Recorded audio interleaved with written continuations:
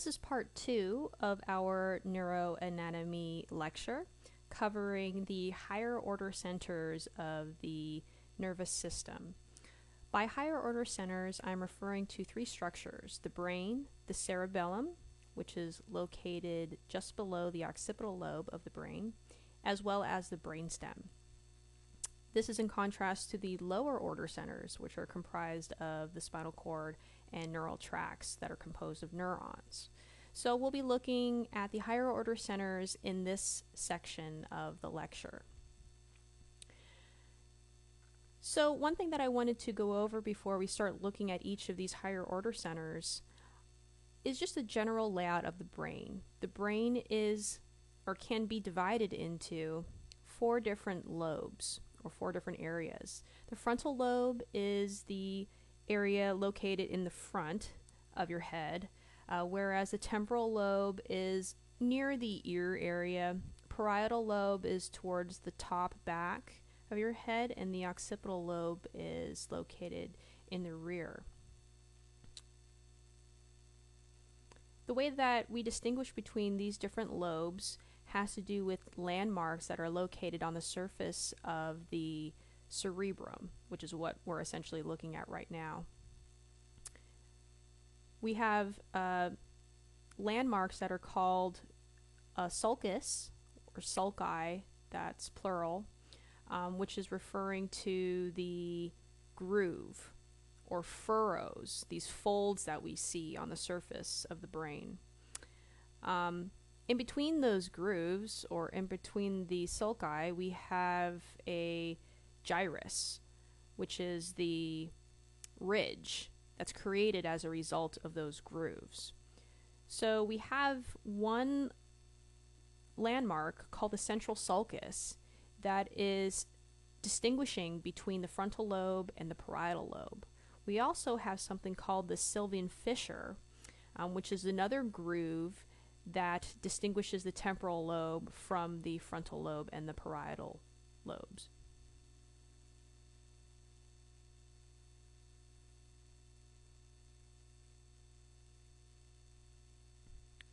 So the first part of the higher order centers is the brain. There are multiple structures that we'll be talking about, but again, these all have to do with voluntary movement. There's many structures we will not be covering because they are not directly involved with those functions.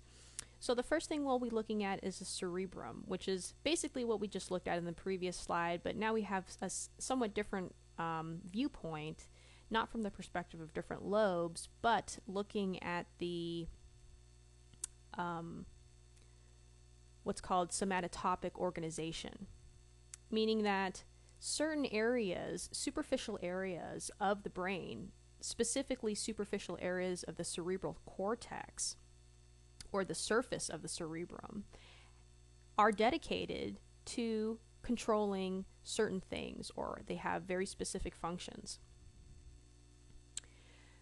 So the first part of the cerebral cortex that we'll address is something called the sensory cortex. The sensory cortex is located posterior to the central sulcus. So one could refer to it as the post-central gyrus, which would just mean the post-central ridge, for example. So this is the area that includes several specific regions that receive sensory information. That sensory information is transmitted via sensory nerves that receive specific types of information. There's sensory nerves for pain, for temperature, for pressure, for smell, for sight, for hearing. There's many different types of sensory structures, and that information gets transmitted to the sensory cortex. We also have a primary motor cortex, which is located anterior to the central sulcus on the precentral gyrus. The primary motor cortex is really the main area for voluntary movement. Whenever you conceive of some plan to move, this is where it's generated. This is where the neural impulses are generated that eventually gets sent to the innervated muscle fibers to create the movement that you want to do. Another area that is just anterior to the primary motor cortex, I should say, is the premotor cortex. Premotor is simply referring to its location, generally speaking. It also, in a sense, relates to its function because it is involved in organizing movements before they are initiated. So there is a role in terms of planning movement that the premotor cortex is involved with. Another area is a supplementary motor area. Just realize that it should be supplementary motor, not premotor there. So just make a note of that. The supplementary motor area, this is located on the medial surface of the frontal lobe, adjacent to the portions of the primary cortex. So this area is involved with sequential movements, as well as preparing and organizing movement. So one interesting thing that I mentioned is something called somatotopic organization. In other words, certain areas of the cerebral cortex are linked to controlling various areas of the body. And in the outline that's also posted for this topic, you'll see an image called motor homunculus. This is the motor cortex representation of the muscles of the body. And essentially what this is showing us is the proportion of the motor cortex that's dedicated to certain areas of the body. So the hands are very large, indicating there's a large proportion of the motor cortex dedicated to innervating and controlling the hands. The lips and tongue are also enlarged on this motor homunculus because it's showing the proportion of the motor cortex that is dedicated to controlling the muscles of the lips and the tongue. So that's an interesting way to describe or depict how much of the motor cortex is dedicated to certain areas of the body or controlling certain areas of the body.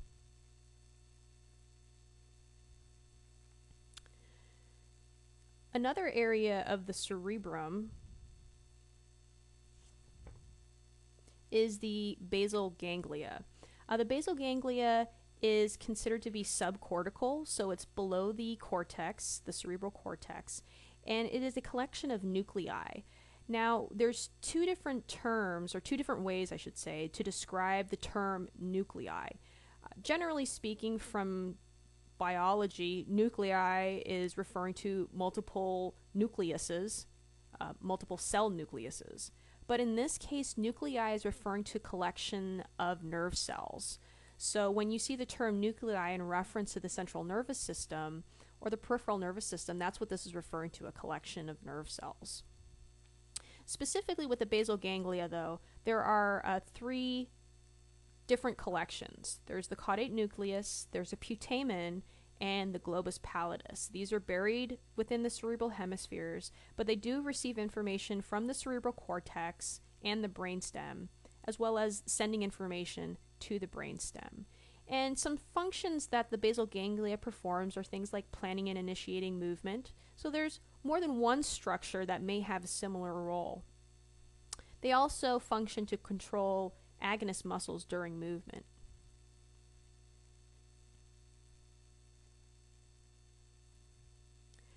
Three other structural components of the brain that also function to control voluntary movement are the diencephalon, the cerebellum, and the brainstem. The diencephalon is the area in the image that is basically right in the center. You can see that it's composed of two things, the thalamus and the hypothalamus. What's interesting about the thalamus in particular is that it is considered to be a sensory relay station, in that it receives and integrates sensory information from the spinal cord and the brainstem, plus it also sends information to the cerebral cortex. It's a very, very important structure in terms of sending out and receiving sensory information. Then we also have the hypothalamus, and the hypothalamus is really important in terms of hormonal regulation. The cerebellum, as we saw in a previous slide, located just below the occipital lobe, sometimes is referred to as the little brain because it kind of looks very similar to the cerebrum itself. It has two hemispheres. It has this kind of folding appearance with the sulci and the gyri.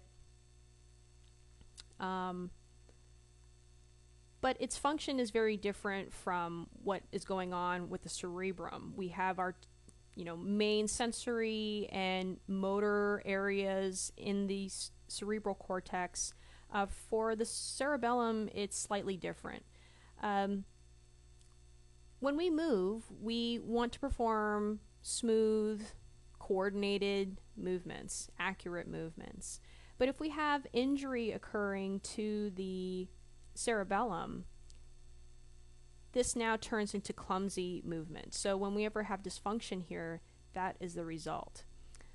We also know that the cerebellum acts as a type of movement error detection or correction system. It's very interesting. When we want to perform a movement, we send neural impulses or electrical signals via motor neurons to the innervated muscle fibers that would create the movement. Well, a copy of that information is also sent to the cerebellum. This is referred to as an efference copy. So the cerebellum gets an efference copy of the movement that we want to do before the movement actually has been taken place. And then the last structure of the brain involved with voluntary movement is the brainstem. The brainstem is specifically composed of the midbrain, pons, and medulla. However, I listed pons, medulla, and reticular formation because the reticular formation is located in the brainstem, but it's these three structures that are related to movement and not so much the midbrain itself. So this area is directly connected to the spinal cord, and the pons is involved in various body functions, things like chewing, and the medulla is more of a regulatory center for physiological processes, things like breathing. However, the reticular formation is somewhat different in that it is an interconnected set of nuclei, and it integrates sensory and motor information. Some areas of the reticular formation serve to inhibit neural signals traveling to skeletal muscle, while other zones or other areas serve to activate neural signals to those skeletal muscles. So we see some difference in terms of the function compared to other areas.